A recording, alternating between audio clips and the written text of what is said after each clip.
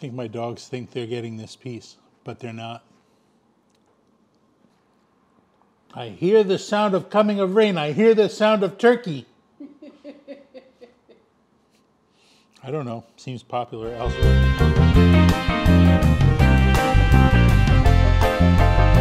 It's getting around the holidays, and it's time to start making holiday dinners.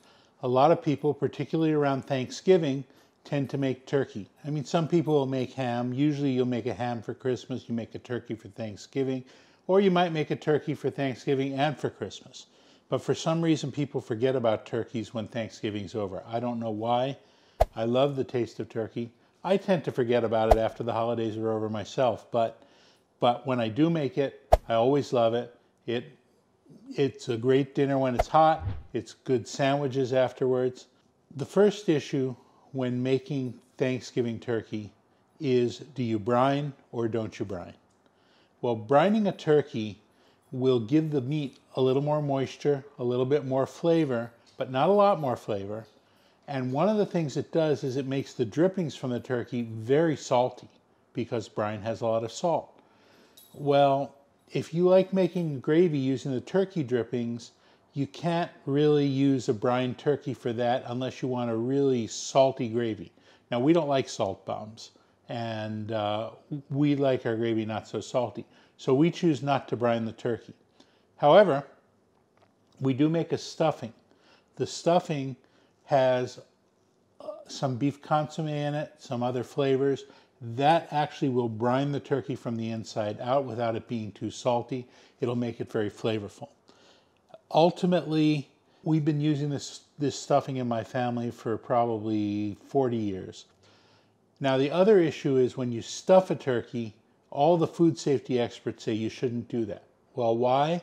That's because you want to cook the bird to 165 degrees on the white meat, 185 degrees on the dark meat, and the stuffing needs to be 170 degrees in order to be safe.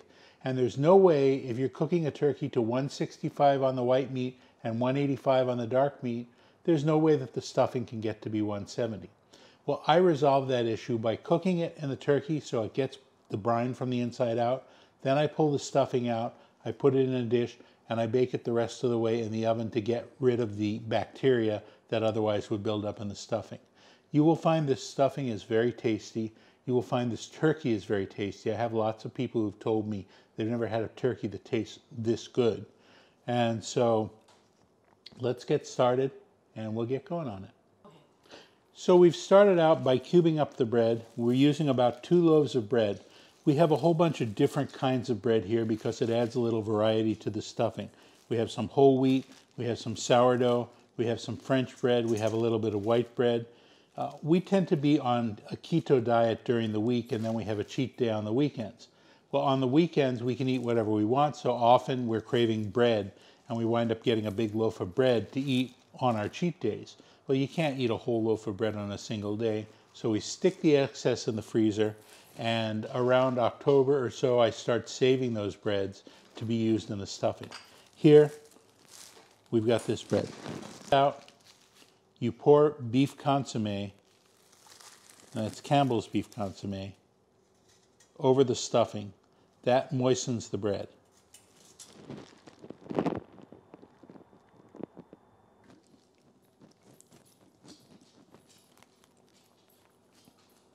Now you do want to use beef consomme here and not beef broth because the beef consomme has a slightly richer flavor. It has the gelatin in it. It has a much richer taste, and so it makes a difference with the stuffing. We want to now take this all and moisten up all the bread.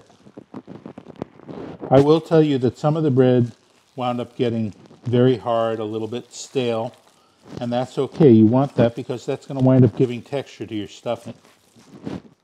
Into the bread, you add about a cup of pecans. The original recipe used slivered almonds. I like pecans in there. I think he gives it a slightly sweeter flavor. You also want to use 2 or 3 chopped celery stalks. And that actually was the original stuffing recipe. It was bread, consomme, slivered almonds, and celery. I've added to it since then. I like to put water chestnuts in it because it gives it a nice crunch. Young does not like water chestnuts, so we're not going to use the water chestnuts in it. Instead, I've decided to add in mushrooms. The mushrooms will have a nice little texture and a good flavor. Here I'm using baby bellas. Now, you see in the market, it really doesn't matter what kind of mushrooms you're using. It doesn't matter that much. I'm using baby bellas. They're actually the same thing as the white button mushrooms and the cremini mushrooms. All three of those are the same mushroom. The difference is one is aged more than the other, but they all have the same basic flavor, and the only difference is a little bit of age. So you can use whatever mushroom you prefer, or you can use water chestnuts if you prefer a crunch. Also into that, I'm going to add about a 1/4 cup of dried cherries, and I like the sour cherries. And I'm going to use this is about a 1/2 cup of dried cranberries. I've also taken 2 apples and chopped them up into 1-inch pieces. Actually, I'm just going to use about 1½ apples. And here I'm using the sweet onions. The difference is the sweet onions will not last as long as your typical what they call storage onions, but they are sweeter. They have a little stronger flavor. I like them. Also, I'm using a 1/4 cup of chopped parsley.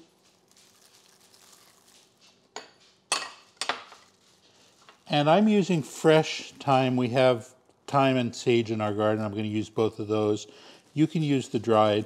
If you're using dried, I'd say use maybe 1 to 2 tablespoons of dried thyme and about a tablespoon of dried sage. Here I used about a 1/4 cup of fresh thyme, and I'm going to use about 10 sage leaves. And then you want to mix it all in, and it'll be ready to go into the turkey.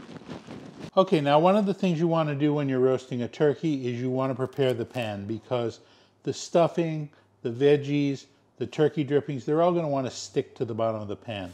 So I line the pan with aluminum foil, and then I spray a non-stick spray on it, which makes everything come off easy, because you want everything to come off easy because you're going to use it later on for the gravy. So first, go ahead and spray the pan. Now you get your turkey. It's better if you can get a pastured turkey because they taste better, and also the type of turkey you get is going to make a difference in the flavor. But the pastured turkeys are quite expensive, as are heritage brand turkeys. But if you can afford it, it's probably a worthwhile expenditure. It makes a big difference in flavor. If all you've got is a supermarket turkey, that'll be fine. When you get a turkey, you want to go ahead, and in this part of the turkey, they usually stuff all the giblets. That's the neck, the liver, the heart, all that stuff. Make sure to bring it out. I actually had a friend who didn't know that was in there and left it in there and cooked the turkey, and then when they first sliced it, they got the little plastic bag with all the giblets out of there. That was a lovely Thanksgiving dinner. Well, I learned that before I cooked my first turkey, so I don't do that. Now, you want to go ahead and you stuff your bird. Don't stuff it too tight. You want to put the stuffing in there loosely.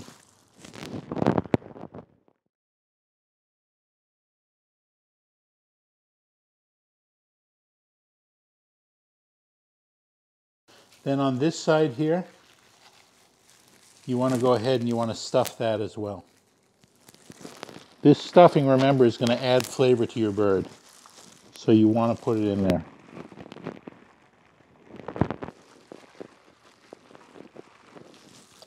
Okay, now your turkey is loosely stuffed. You want to put it in the pan.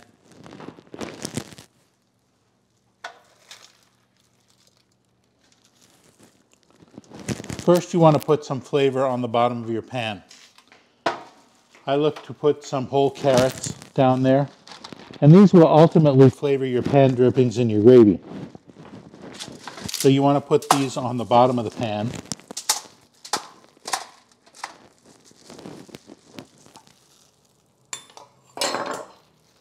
Also, take an onion, quarter up the onion, put the quarters here. Then the giblets that you took out of the neck, and you want to go ahead and you want to put that on the bottom.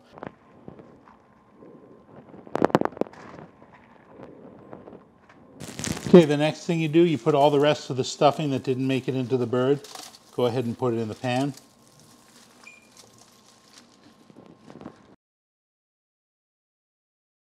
Put the rack on top. Close up the bird. There's usually some kind of plastic that you can use to close up the legs.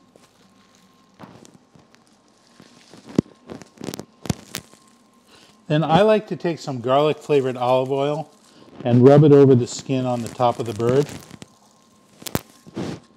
It gives it a little bit of flavor and it helps with the browning and the gloss. I also like to tuck a little clove of garlic under each wing to help flavor the bird.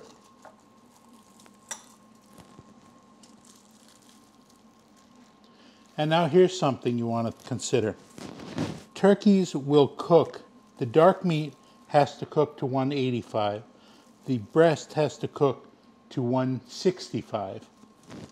If you cook it like this the whole time, the breast is going to be done before the dark meat, and if you cook it until the dark meat's done, the breast will get dry. So what I do is I turn the bird upside down for the first 2 hours, and that helps cook the dark meat quicker, and then you turn it right side up after that, and you go ahead and finish off the breast, and it should be everything done at around the same time. So I'm going to turn this upside down.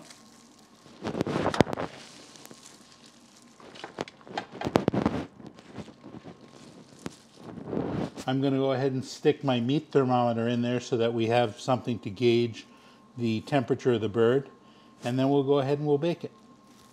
All right, stick the meat thermometer into the thickest part of the thigh. Make sure you're not hitting any bone when you do it. My turkey right now is 54 degrees. You want this to reach 185, but it's going to be about 3 to 4 hours. This is a 12-pound turkey.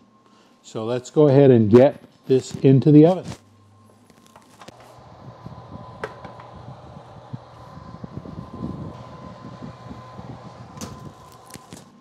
All right, let's come back in about 2 hours and we'll see how it looks. As you can see, the turkey's cooked a good part of the way. It's at 145 degrees in the dark meat right now, and so it's ready to flip over. Say something. So as you can see, here's the turkey. It's been flipped. It's back in the oven.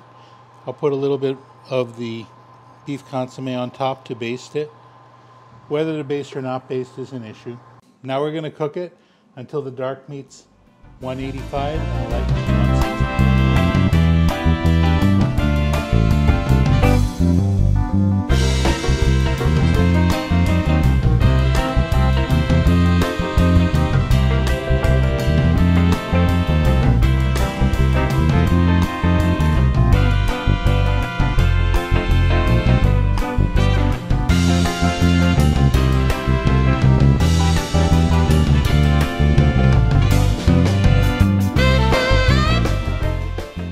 So as you can see, the bird looks beautiful. It's perfect temperature, 165 at the top, 185 at the bottom. As I thought, the stuffing is only at 160. It needs to be at 170 in order for it to be safe. So I'm going to take it out of the bird, put it in a bowl, stick the bowl back in the oven, and heat that up to 170 so that the stuffing is completely cooked. And then we can go ahead, we'll make the gravy, we'll get everything finalized. Another thing is, at the very minimum, the bird needs to rest for 20 minutes to let it reabsorb all the juices before it's done and ready to eat. So that gives us time to make the gravy, to cook the stuffing, and to get it all ready.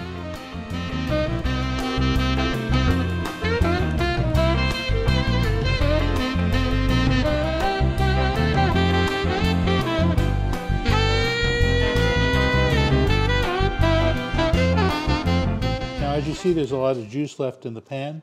We're going to use that to make the gravy. We're also going to take these onions, throw that in the gravy. We're going to add a little bit of stock to it and get the volume up, and then we will turn it into a nice gravy. Okay, so I took all the juices from the pan, I poured it into the pot. Now you want to season that up so it tastes good, because this is going to become the gravy. I'm taking 2 cloves of garlic, and I'm smashing them into here. I'm also going to add about 5 sage leaves, and then just about a teaspoon of thyme for the flavoring. I'm going to add chicken stock in. You could also add more beef consomme. Either way, you want to increase the volume of the liquid in here because this will become the gravy. And now let's boil it down and get the flavors together. And you want to put some other flavorings in here. I'm going to put some Worcestershire sauce in here.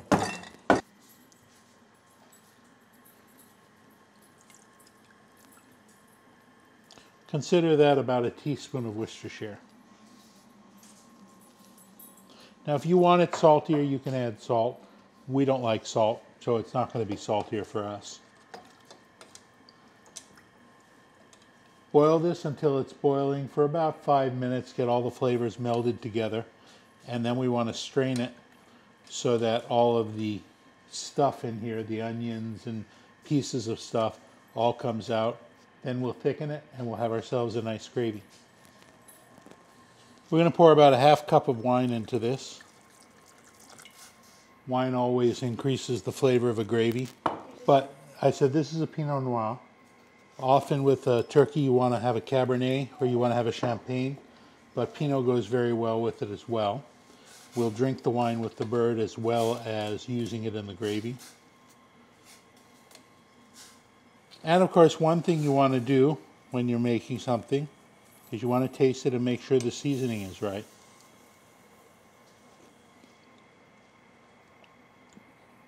That's good. It's very garlicky, like I like it. Okay, so that's been boiling about 5 minutes. It's time to strain out all the solid stuff so that all you have left is the liquid. Now that's all the gravy we need. If you need more, you can add some more stock or some more consomme. Now one of what we've done here is we've gone ahead and I've mixed an equal amount of butter and flour. That's about 1.5 tablespoons of each. That's called roux, and that's what you use to thicken the gravy. Okay, take your liquid, spoon it into your roux, mix it up to loosen it. And this is how you avoid getting lumps in your gravy. Now that you've got it all mixed in like this, you pour it all into the gravy. Mix that together. And when you bring it back to a boil, you'll get a nice thick gravy.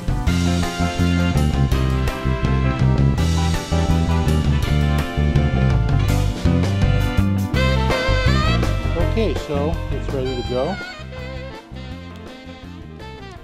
You want to cut off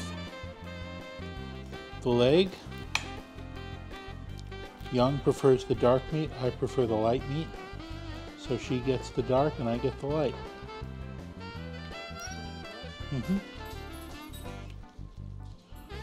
It's a nice slice of the breast. You want some of the skin with that.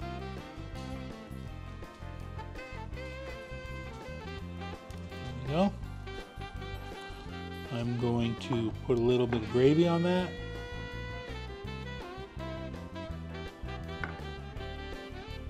And I'm going to have it with some stuffing.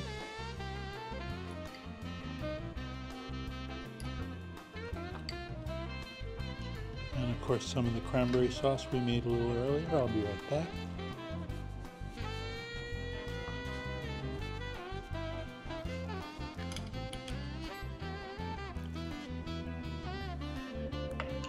Alexa, cancel.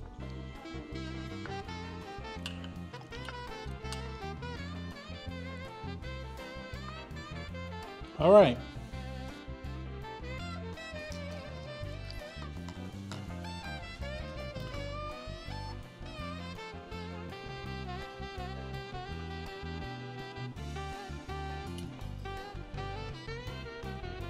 I think Rocky's getting some of this on his dinner tonight. How's the turkey? Mm.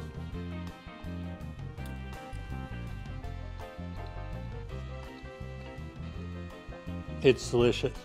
It's a perfect bird, perfect turkey. The stuffing's great. The cranberry sauce is great.